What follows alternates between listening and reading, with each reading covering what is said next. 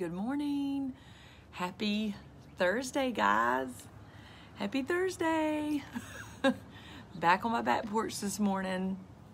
Kind of like being out here in the mornings. But anyway, good morning. Happy Thursday. Got my water this morning. Well, I've already had some coffee, not gonna lie. Disclaimer there. I had some coffee, but I'm just done with my coffee. So I like to have water the rest of the day. So here I am with my water. All right. Hey, guys. All right, so still in this book, Seeing Beautiful Again by Lisa TeKirst.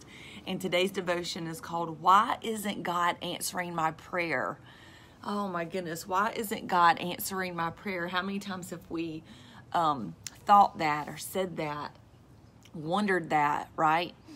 And the key verse is Romans 8:28, and it says, we know that for those who love God, all things work together for good, for those who are called according to his purpose. And that's the ESV version, because I know, well, for myself, I've heard that in a different version, so long it's weird to say it that way. But anyways, we know that all things work together for good, right? To those that are that God loves or called according to his purpose. So if you're watching me live, give me #1. If you're watching the replay, give me #2. And we're going to get going here, okay? All right, so she says in 2015, the New York Times ran an article called Googling for God. In this article, author Seth Stevens-Davidowitz started by saying, it has been a bad decade for God, at least so far. He went on to ask, what questions do people have when they're questioning God? The number one question was, who created God? The number two question was, why does God allow suffering? But it was the third question that slammed into my heart and made me realize the depth at which many of us struggle when we walk through devastating situations. Why does God hate me? I'm not alone in wondering about God's feelings when circumstances beg me to feel betrayed. While I would have never used the word hate, seeing it typed out as one of the most commonly asked questions about God shows me just how dark our perspective can get. The most devastating spiritual crisis isn't when we wonder why God isn't doing something. It's when we become utterly convinced that he no longer cares. And that's what I hear hiding behind that Google search. And I shudder to say this, but I think that's what was hiding behind my own disillusionment as well. What makes faith fall apart isn't doubt. Listen to this, it's so good. It's becoming too certain of the wrong things, Things like forgiveness doesn't matter. It's not worth it. It's not time for that kind of obedience. God isn't moving. What I see is absolute proof that God isn't working.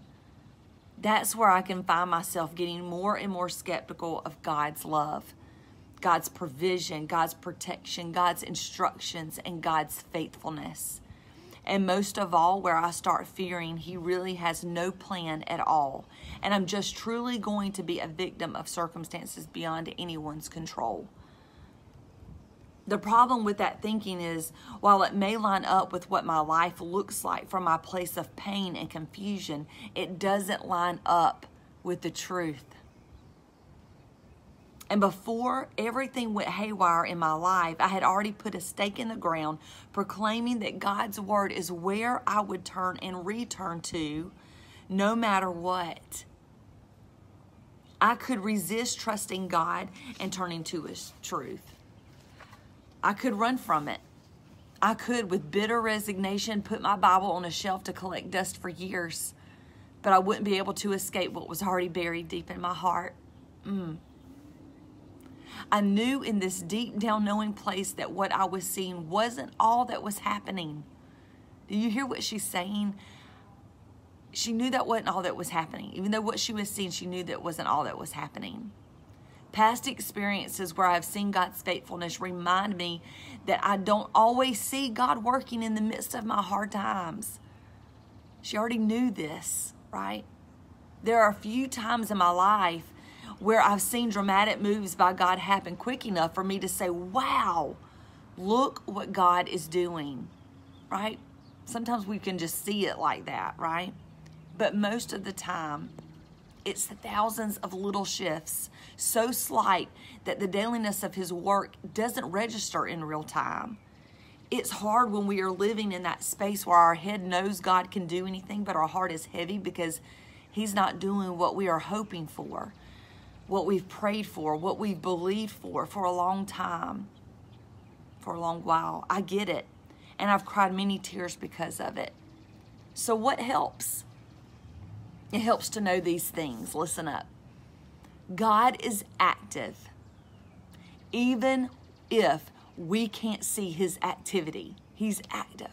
Just because we can't discern or detect what he's doing doesn't mean he isn't working, right? We think we have to be able to see it. We got to be able to detect it or discern it.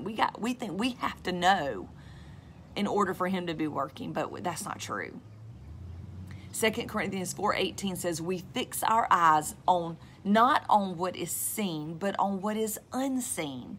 Since what is seen is temporary, but what is unseen is eternal. It's eternal. The next thing, what may feel like a lack of intervention is not a sign of his lack of affection. Oh, man, she's giving us some good things here. What may feel like a lack of intervention is not a sign of his lack of affection. Lamentations 3:21 through 23 says, this I call to mind, and therefore I have hope. Because of the Lord's great love, we are not consumed, for his compassions never fail. They are new every morning. Great is your faithfulness. Love that scripture, right? The third thing is, God loves us too much to answer our prayers at any other time than the right time, and in any other way than the right way. Guys, he's perfect.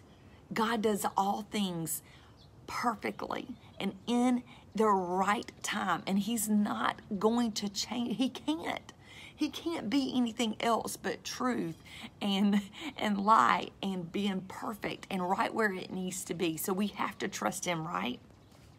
Romans 8:28, we know that for those who love God, all things work together for good, for those who are called according to his purpose. So she says, today, look for beautiful ways God is showing you assurances of his love. His deep affection is all around you, friend, even in the waiting places, even in the uncertainty, even when you just don't get it. His love is there for you, and he is working things. He is moving, and he is doing things even when you can't see it, and when you don't detect it, and you don't know it, and things aren't going the way you think they should go. You have to trust that he has everything in his hands, and he is working all things out for his good, right? And for our good, right? And she prays, God, I confess it's easy for me to become skeptical when things are not working out the way I had planned. Even when I don't see it, even when I don't feel it, I will stand on the truth that you are working all things together for good. In Jesus' name, amen. Amen. That's the devotion for today, guys. Y'all have a wonderful, wonderful Thursday. Trust God. Put your trust right back there with him. Don't get consumed by the craziness and the things, the situations that you might find yourself in. Just keep looking to him. Keep your eyes fixed on God. Keep trusting in him in everything, in all things, guys. Keep trusting him. My mom should be here doing EMJ Daily in the morning. So hop on there and show her some support, some love. And I know it's going to be good. So y'all have a wonderful Friday tomorrow and a wonderful weekend. And so Mom will be here tomorrow, and I will see y'all Monday on the EMJ Daily. Bye, guys.